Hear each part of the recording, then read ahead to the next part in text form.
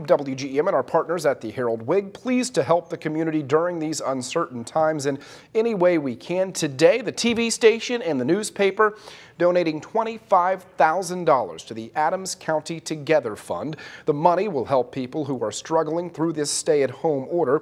The Adams County Together Fund helps people pay for essential expenses.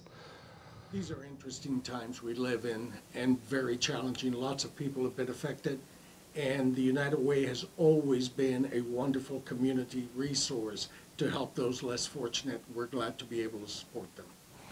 And you can apply for help at adamscountytogether.com. We have that link on WGEM.com.